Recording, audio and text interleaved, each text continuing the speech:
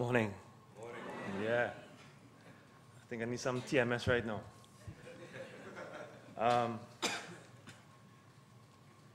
Again, well, it's definitely an honor to be here, and this is always a humbling experience when you get to present, present findings, present some sort of information to a group of like-minded professionals. I only have 15 minutes, so I'll get this thing going one time. So the topic is functionally training the hamstrings. Anybody pulled a hamstring here before?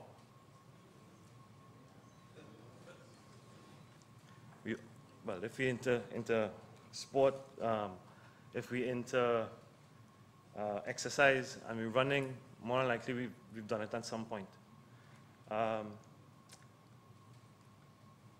I'm going to do is just ask a yay or nay by raise of hands. Anybody think the hamstring is useful for power production? Yes. Anybody? Okay. I guess the rest is no. Another question by raise of hands. Are we built for speed? Yes or no?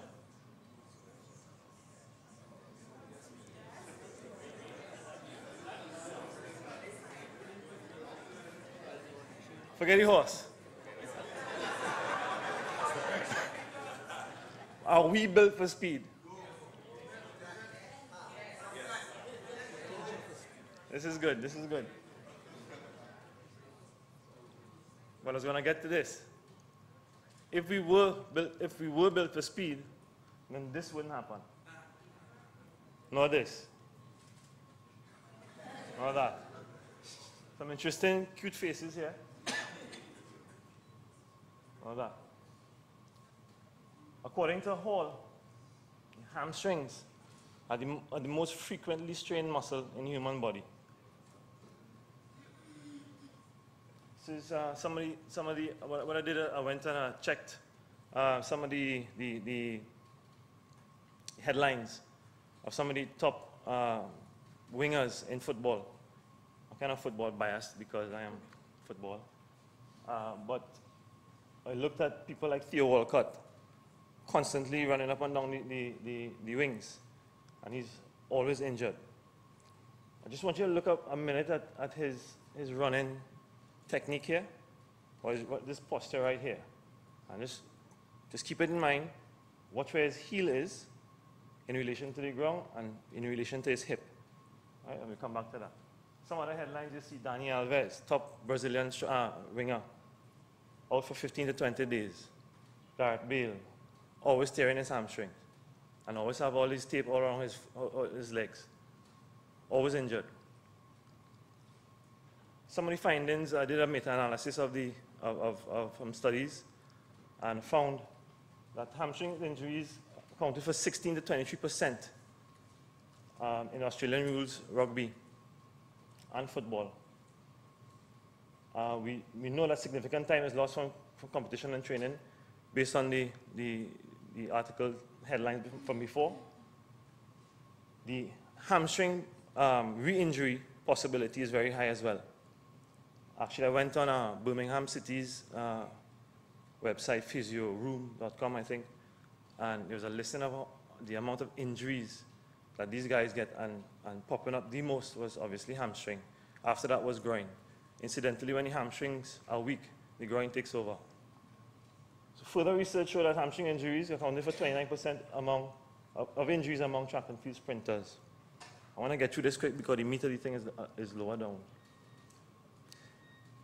In football, one study sought to implement the hamstring exercises during football training to see if the eccentric exercises, eccentric is basically loading under a stretch.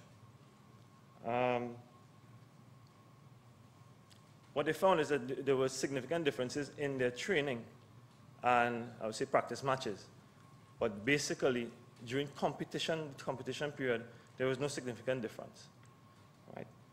So that's leading to, what that is leading to is basically, apart from training the hamstrings for strength, you also have to train movement and coordination as well to complement the strength.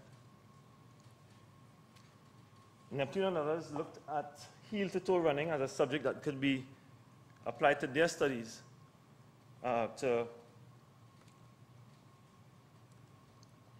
for their musculoskeletal model.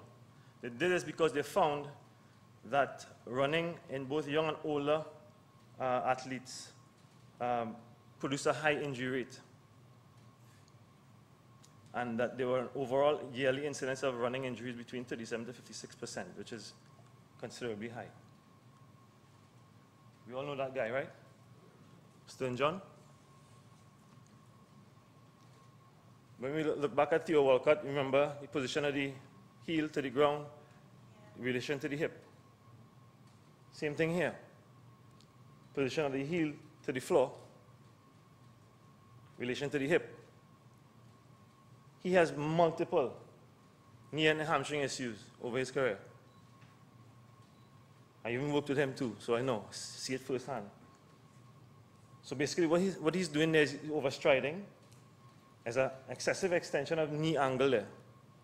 And then he's going to be hitting the ground, increasing ground reaction forces to his knee joint.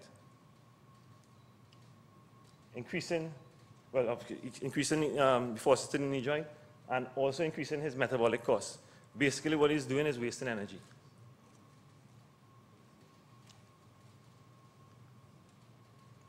So, I remember most of the people put up their hands for this one. Are we producing power, or are we transferring energy with the hamstrings? Raise the hands now. Are we producing power, right hand, left hand, or are we transferring energy? Left hand. Both? We get to that just now. Cool. So let's focus on what are biarticular muscles and functional characteristics of the hamstring. So first off, biarticular muscles are two joint muscles, which means they cross the two joints. That's basically what it is. It crosses two joints, knee and hip. And examples of biarticular muscles are biceps, triceps, rectus femoris, gastrocs, the calves, and the hamstrings. So what we're really concerned about today is the hamstrings. Not that we are putting the hamstrings in an isolated state, because his friends, the glutes, the quads, and the calves have to work alongside with him to create power. So the function and characteristics of the hamstrings. One is to resist knee extension. I'll get to that later if you don't really understand the terminology. You'll see it in a picture. Assist hip extension. Transfer energy between the distal and proximal joints.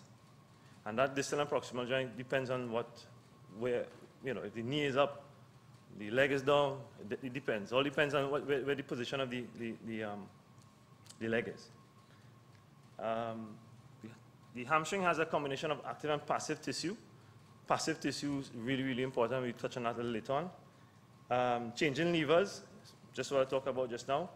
And the hamstring has many, many degrees of freedom. Explain that concept as well. The degrees of freedom, according to McGill, is the number of independent elements or components in a control system and the number of ways each component can act. So we have 4 steering wheels there.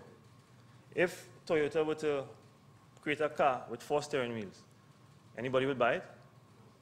Cool. So we have 4 steering wheel car. If one person were to drive 4 steering wheels, or even if 4 people were to, let's say 4 people were to drive a car with 4 steering wheels, would that make sense? Right. So basically, what we want to do with the hamstring is to reduce the degree of freedom in the hamstring, because now remember we're moving from the hip to the knee. We have 3 muscles independent of each other, and we want to get all of those working together with his friends, the glutes, the calf, the quads, right? So solving the degree of freedom problem, we have to constrain the system's many degrees of freedom to produce one specific result, which is locomotion or movement at speed. So in order to do this, apart from strength training, we have to practice the skill of running, practice the skill in terms of movement skill, drills, that kind of thing. For the body's motor control system to solve the degrees of freedom issue. This, anybody does this for strength training? Any athletes so you do it, right? All right, so you have to stop like today. All right? So this is non-functional. Why? Because one of the characteristics of the hamstring is that they have passive tissues. Passive tissues are fascia. It's the connective tissue or the connective tissue upon neuroses. And what's going to happen with the leg curl is you're going to disrupt the pattern of the passive tissues because the passive tissues need to elongate for the braking action.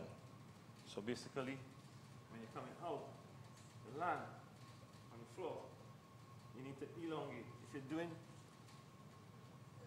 hamstring curls, you're shortening the muscle, you're creating a bad environment for athleticism.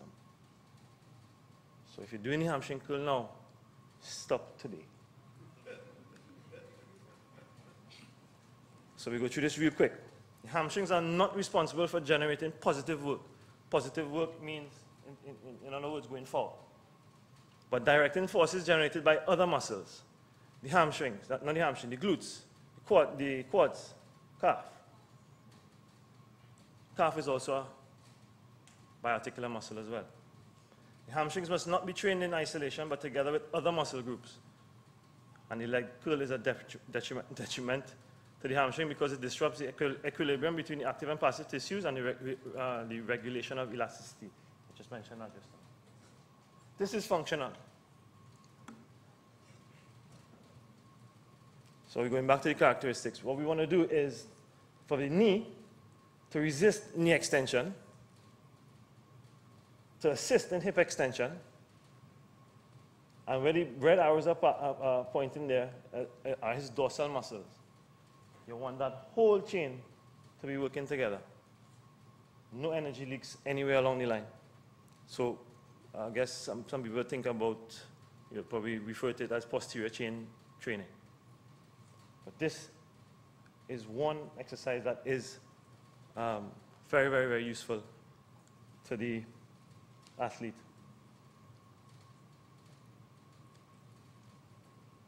What happens here is that the dorsal muscles are never allowed to relax. And the hamstring wants to resist knee extension to assist the hips extension, which I mentioned just now. And coordinating now is strength training and coordination. It's coordinating the dorsals, the gluteals, the hamstrings, and the gastrocs in one. So a bang for your buck exercise. If you don't have a bench like this, you probably go onto a platform, let somebody hold you, just press on your heel, and then your hip is going to come off the edge, and you lift. But before even doing this, you have to must have proper core function. 2 minutes. Take home points. Hamstrings are meant to regulate force. They have many degrees of freedom to overcome optimal functioning. When hamstrings function optimally, an athlete can continue increasing his or her level of performance for a very long time. So how many athletes do we know pack up, start to do Latin dancing because they can't compete anymore? Hamstrings are very specialized muscles, and as such, they need to be trained that way. And last point, forget the leg curl. Thank you.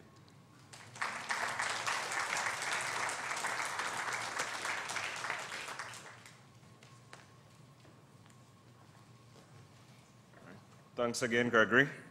Up next, we have Dr. Cybele Williams from the Department of Physics. I think one of the things that has struck me this morning is the cross-section of where people are applying their background and their knowledge into sport. And I think that's something that we need to take away from this week's proceedings. Dr.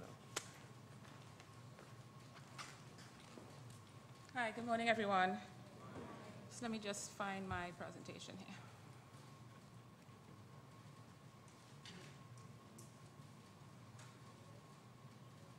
How do I get this closed?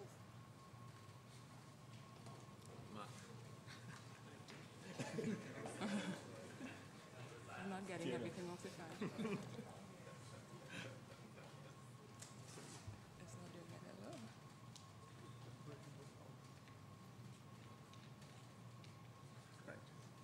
Oh, okay.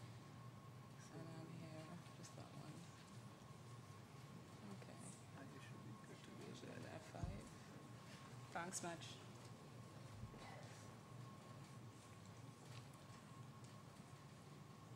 Oops.